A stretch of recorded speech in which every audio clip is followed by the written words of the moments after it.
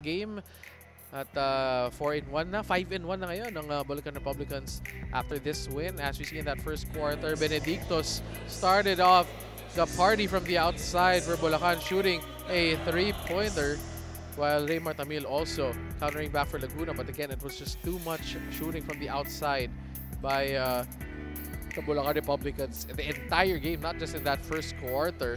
And they led it 30-23 after one. And continuing on the trend in that second quarter, look at this. Marlon Monte adding to the misery of the Laguna Pistons, shooting from the outside.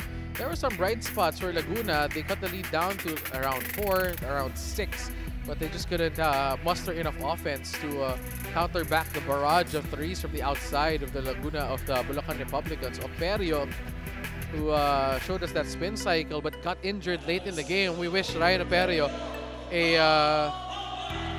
a very safe recovery, a very good recovery, as he was injured earlier. That was Orai hitting on that shot. Again, more three-point shots from the outside. Taguro adding to that one. He led by 16 after 3. And then in that fourth quarter, it was just more of the same. More Bulacan in that fourth quarter. Our best player of the game, cruising to a layup there, while Monte just controlling every facet of this game, adding to his scoring total, as Bulacan dominates this one end-to-end as they take care of the Laguna Pistons 96-82 here in the NBL season 2022 President's Cup